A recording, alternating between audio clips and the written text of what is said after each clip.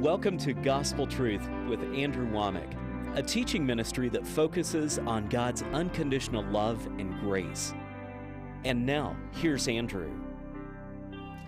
Welcome to our Monday's broadcast of the Gospel Truth. Today I am beginning our third week of teaching on how to find God's will.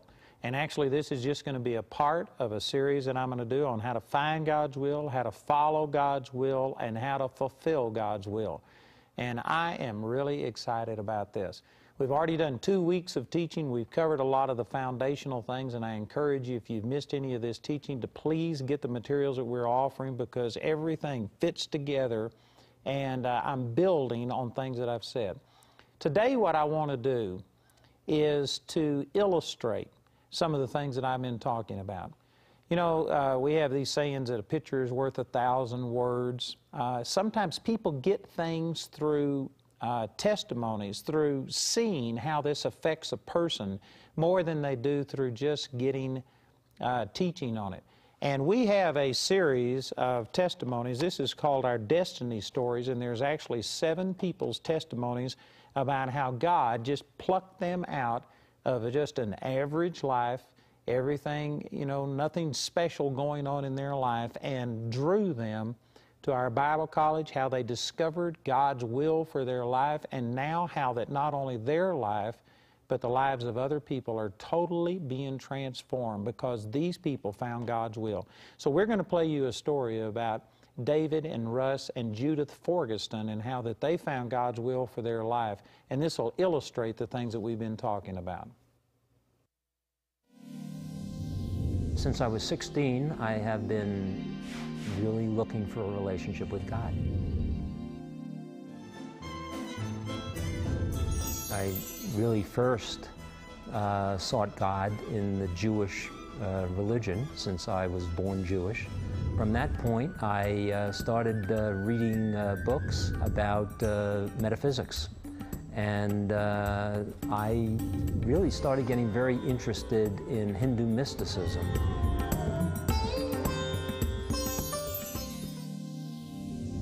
He was always wanting to be in relationship with me, but a long time before I had pretty much written him off. It really started in high school. I was doing a lot of just drugs and drinking and being a pothead, and I just didn't know what anything else was in life, what else to do. So I found my little niche, and I got pretty good at it. I was just a big pothead, and that kind of opened up some doors for me to start selling some pot, and all of a sudden I made some connections. And before I knew it, I had found myself driving across the country, buying duffel bags full of pot, dealing with tens of thousands of dollars, and just living the crazy life that you could imagine that goes all along with it. I had gone to India. I wanted to find a guru. I spent time in some ashrams there. I saw some supernatural things there also. For me, it was always needed more, never satisfied. Like I was the guy at the party at the end of the night that would keep on saying, let's smoke another bowl, let's drink another beer, and let's keep on going. I came back from India, and I moved out of Hindu mysticism and started getting interested in New Age thinking. I never knew what I was doing. I was in like identity crisis. I was really still involved in worldly things. I was married, I had children, I was a chiropractor. I was really seeking God. But it was really many years later that I really started to find the one true God. My dad had always talked about God. He was a real spiritual guy. He was into the mysticism and things like that, and I thought that was cool. And I thought for myself, one day I'm gonna kind of follow that path, and I'm gonna find out the truth. You know, I'm gonna travel around the world and see things like he did, because he told me stories about going to Africa and India and all over. People were talking to me about Jesus, but initially I was really not interested at all. But after many years, I started to really feel like I ought to really check into Jesus. I met someone who became a dear friend, and she was Christian, and She was such a loving person and such a generous person. She gave me some of Andrew's tapes, Andrew Wommack's tapes, and I started listening to him, and it just started resonating. I would just hear the examples that he gave, and I just really believed that he was experiencing this. And I started to really feel I could experience God too, and I could have a relationship that he was talking about. And that really stirred me. One thing I remember in high school was my car was in the shop, and I borrowed his car one day, and me and my friends were driving around in it, and my friend found a Bible in the back seat of his car. And I was shocked, like, what is a Bible doing in my dad's car? So when I got back home, I asked him about that, and I told him, and I asked him about it, and he said, God is real, and that Jesus is the Son of God.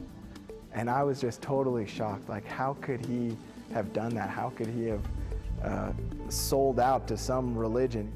In those time periods, I was just telling him about how my life had become transformed by God's love. He didn't get nervous anymore like he used to. And he used to have a lot of anxiety and things like that. And he just had peace.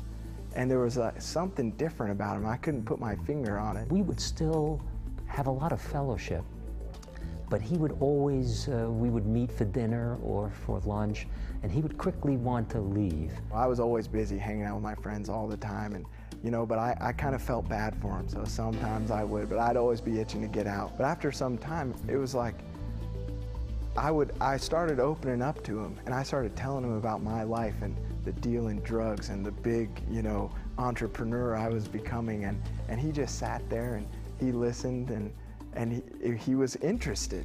I could tell he really cared about me. He really started to spend more and more time with me. Instead of going in 20 to 30 minutes, we started having lunches and dinners that would last for 2 and 3 and 4 hours. And after some time, I started sharing more of the problems, and he was just giving some wisdom. Good, he wasn't preaching at me, but I could just tell that he knew stuff I didn't know. And he was just seemed to be fascinated by what I was talking about.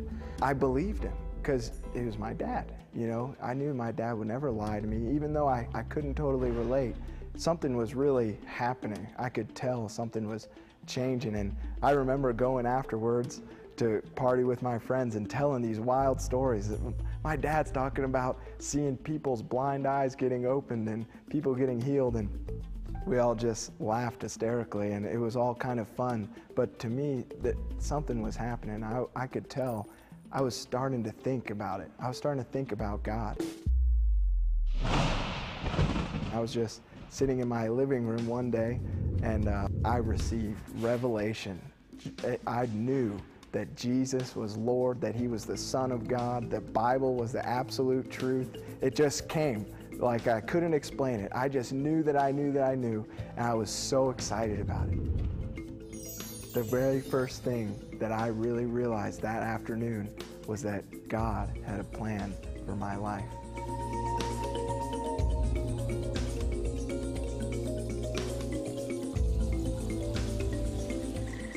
When I went to sleep that night, I remember laying down and for the first time ever, just feeling safe. For the first time ever, I felt totally secure. Like I was just laying there, looking up, just thinking, God, thank you. I slept so good that night. Next morning I woke up, just got ready for school just like normal, get in the car with my roommate. We're headed to class. We had 9 o'clock classes. And I reach into my pocket for my pack of cigarettes like I always do, and I just looked at them and threw them out the window. I don't think I'm gonna smoke a cigarette. I think I'm done with these. You know what, I think I'm done smoking pot and getting drunk. It was real, it was totally real. From that moment on, I never got drunk again, I never got stoned again. I was totally set free. After that first class, it must have been by now about 11 o'clock. So I called my dad. He was at work at the office, and I told him, Dad, I believe in Jesus. This is a kid that I had always loved. I had always had an emotional connection, but now I had a spiritual connection with him also. my dad came and he bought me a Bible, and he gave me this Bible, and then he gave me probably 5 or 6 tapes from Andrew Wommack. And I never heard of this guy or anything about it or didn't know any of that stuff. He just said, this will really help you. I just started listening to those tapes, and Andrew was just, every word he said was just, yes, this is true. He left college. He moved away from the drugs and the alcohol that he had been involved with. He came back to live with me. I heard Andrew say that he used to read the Bible all day long, every day, that there was like a period of time, maybe when he was in the Army or something, where he just sat and the book was in front of him day and night, day and night. And so I just thought, well, what am I doing? I need to do that too. I need to read the Bible. I need to find out what it says. I need to find out who God is. This is the key to everything. He just basically spent 10 hours a day in his room for several months just studying the Word of God. That's what I did for about 6 months. I just listened to those tapes, probably 2 or 3 a day, and then I was reading the Bible the whole rest of the time. And I was just growing and learning and going on, and it was really good. He wanted more of a relationship with God, and I said, Andrew Wommack's Bible College, that's where you need to go. And it just made sense to me, like, of course I have to go there. I don't really know exactly when, because I'm sure that this is really good. I know I'm learning a lot. I'm getting the Word. I'm starting to learn the books of the Bible. I'm starting to see whole messages. It's all coming together, and I'm really growing in that. And one day I was just walking around the lake where I went sometimes, just praying, stopping, reading the Bible a little bit. And it was just so clear to me, go to Charis Bible College. And so he planned that right away, that he wanted to go there. So I just called my dad up and told him, I'm going to Bible college in August. And he said, I want to go too.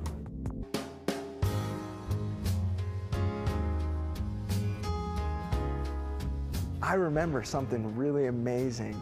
It was around this time. I was talking with my dad, and my dad said something that totally shocked me. He said that he can actually imagine retiring, and he could actually imagine just quitting and doing whatever God told him to do. But I'm a chiropractor, and I have all these responsibilities, and I have all these patients, and I really need to work for a few more years because I need to earn more money so that I'll have a secure retirement. It wasn't but a couple months after that we were at a Gospel Truth seminar. And of course they're talking about Charis Bible College and what Charis Bible College meant to them. And I just knew, as I heard their testimonies, that I was going to Charis Bible College.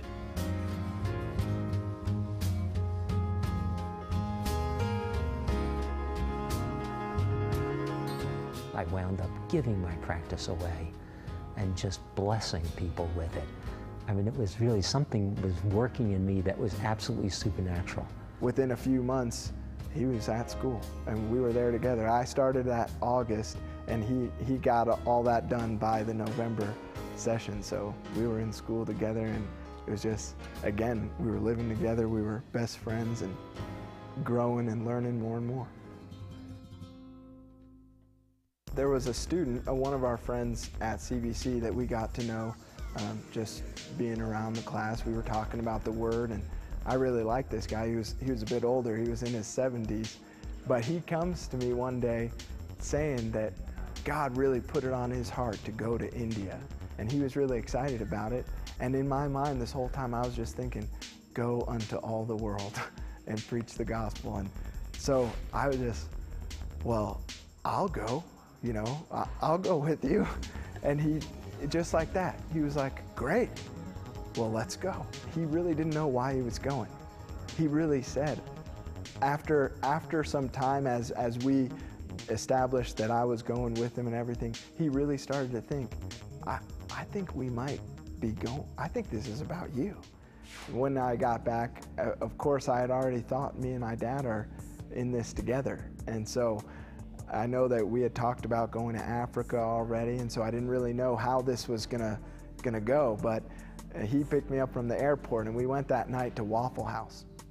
we're sitting there having breakfast at nighttime, and I was explaining to him this experience that I had, and I was telling him about it, and I was telling him, I think we need to go to India. And it was really, it was really strong. I was really sure, and he was sitting there like, whoa, whoa. But what he told me was that during this trip, while I was there, he told me that God had woken him up at like 4:30 a.m. in the morning. I heard this message which seemed like an audible voice, and it was, you went to India many years ago, seeking the truth. You now know the truth. Go back and tell them. And from that point on, we knew we were going to India. After you start sowing the word in your heart and you start conceiving, after a while you build up momentum. And it's like you're going 1,000 miles an hour. And you know what? You just can't make a U-turn when you're going 1,000 miles an hour. Man, you have to slow down. It takes a long time to slow down and to apply the brakes and turn around. There are some of you that are moving so slowly that if a pebble got in your way, you wouldn't have enough momentum to get over it.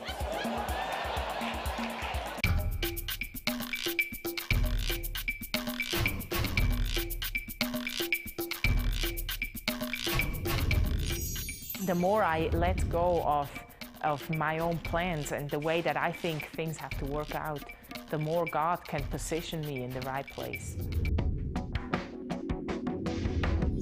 Well, it started with me moving in with a friend in Switzerland that had just returned from Rhema, and so we moved in together, and she gave me some tapes because I had never heard of Spirit-filled Christianity or anything, and so she gave me tapes from a conference, and there were 2 tapes that stuck out, and I just put them aside, and I thought, I have to listen to that again, and those were the 2 tapes of Andrew, and so that was where I first heard his name. And on that tape, one of the tapes, he gave the testimony of his son being raised from the dead, and actually that was very impressive to me because I hadn't heard stories like that. I hadn't been around Spirit-filled Christians. So that was very impressive, but even more impressive to me was that in this tape he talked about how when you're about total commitment, and he said if you're going 1,000 miles an hour, you can't make a U-turn. And I realized that my life was not going 1,000 miles an hour because U-turns were still possible. And I realized when I listened to that one tape that I wanted to get to a place where my life was fast enough so that there was no turning around. And so I just quit my job and I moved out to where I lived, and the visa came in time, and so I moved to Colorado Springs. The school takes a mission trip in second year, and they have various different places they go. They go to Mexico, they go to Russia, they go to England, and sometimes they go to Africa. I wanted to go to Africa. I wanted to go to Uganda, and there were only 6 spots available for this mission trip. And I remember David and I had a lot of conversations about this because we wanted to do ministry together, and we decided that we were going to be almost like a married couple in a sense. Either we both were going to go to Uganda, or neither of us were going to go to Uganda. We put our request in just like everybody else, and sure enough, they picked us, and we were just thrilled about it. So we ended up going there, which along the way, one of the other team members from the school that went is a girl named Judith, who ended up becoming my wife after this. But it was really, that was also, I think, a totally divine appointment, because on that trip is where me and her really connected and started to become really good friends on that trip, just talking about everything. So yeah, that started another area of just thinking more about missions, and also on that during that trip I started talking forever to David about all the different just different topics of life, but also about missions, because I knew at that time already that he was going to go to India. And it really, it amazed me. I remember one thing he said was that he was you know, I said, what is the challenge? What's the biggest challenge for you when thinking of you're going to India? And he said, there's no challenge. And I remember in the beginning, I thought, that's not honest, you know, there are challenges. We knew that we were called. And so that was the main drive. And I remember talking with some people before, and they had brought up, well, this possible challenge and that possible challenge, and what are you going to do about this? And I honestly told them, I don't think about any of that. And he basically told me, if you just know what God told you to do, then it's not a challenge, it's an adventure, but it's not hard, and it doesn't have to be scary or anything like that. And I remember that was kind of the beginning of me starting to talk to him about, you know, the difference between just trying to live a Christian life and, you know, trying to do the best you can, and living in grace, which means you just follow the leading of the Holy Spirit and you don't expect it to be hard. Me and Dad were going to India. It was absolute. And we talked about it again and again. We talked about different ideas, but really we didn't have a plan. We didn't know what we were going to do. We had this idea that we were going to have packs on our backs And Bibles in our hands. and we were going to go preaching in the remote villages where the name of Christ has never been heard.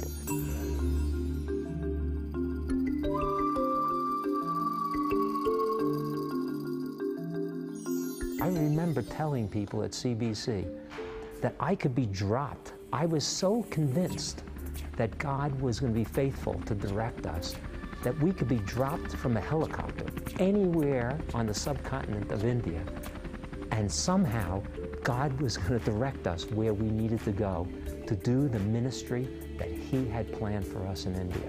One of the things I remember right before we were leaving, we had a meeting with Andrew, and he said to us, you know, this really doesn't make any sense. He said, normally I would always tell someone not to do what you're doing. This is not wise, this isn't smart, all these things. He was saying this again and again, and we were just sitting there, okay. And then he said, but I think it's right for you guys. I don't know why, I don't know what's gonna happen, but I think you guys are right and doing the right thing. Right after we graduated, David and Russ left for India, and I went back to Switzerland and I prepared our wedding. And then in August, David joined me in Switzerland. So he just came directly from the mission field and came to Switzerland, and we got married, and then we went on our honeymoon in Italy, and then right after the honeymoon we went back to India. So we really were world travelers right from the start of our marriage.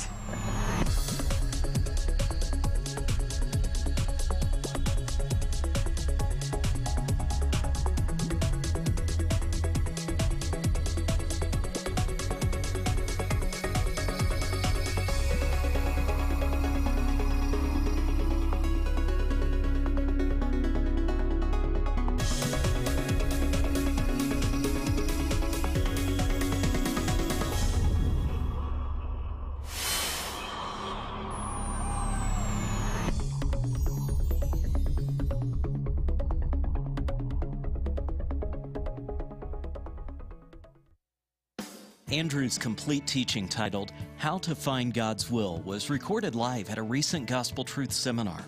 It's available on either CD or DVD for £16. This series is also available on DVD as seen on our daily TV program. You can receive it for £16 when you write or call. Or you can get today's teaching as part of the God's Will package, which includes 3 albums, How to Find God's Will, How to Follow God's Will, and How to Fulfill God's Will. As a bonus, the package includes the Destiny Stories DVD, highlighting 4 stories of people whose lives were transformed as they pursued God's will for their lives. The entire package has a catalog value of £48.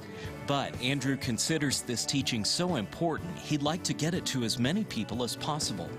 Therefore, he's offering it to you for a gift of just £40 or more. Remember to specify the CD or DVD package when you order. The 4th audio teaching in today's series is available for £3 when you write or call.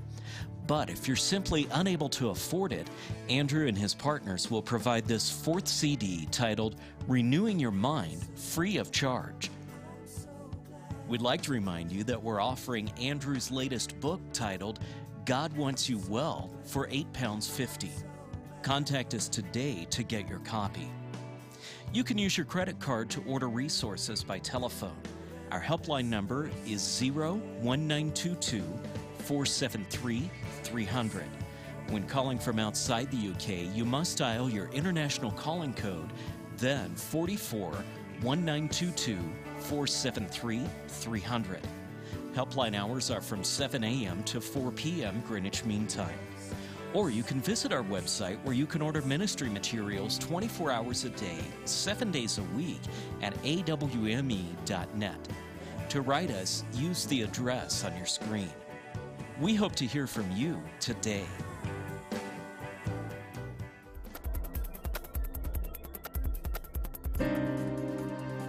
Charis Bible College in Colorado Springs is rich spiritual soil.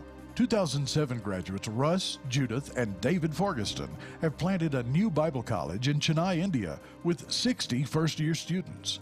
They've seen 350 pastors transformed through teaching Andrew Wommack's Discipleship Evangelism course. In addition, they manage 162 small business loans, helping India's outcasts lift themselves from poverty. For a complete report on this story, go to awmi.net and click on today's news feature.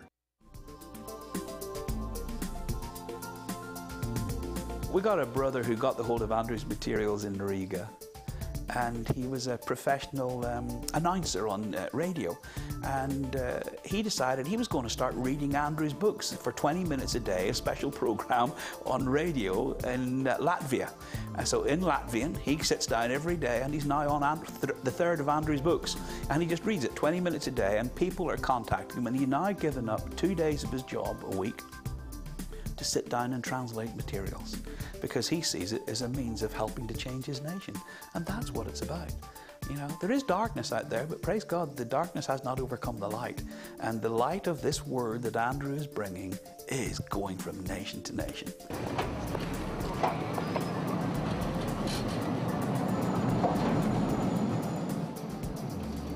Krakow, Poland, an ancient and beautiful city, famous as the early home of the man who became Pope John Paul II.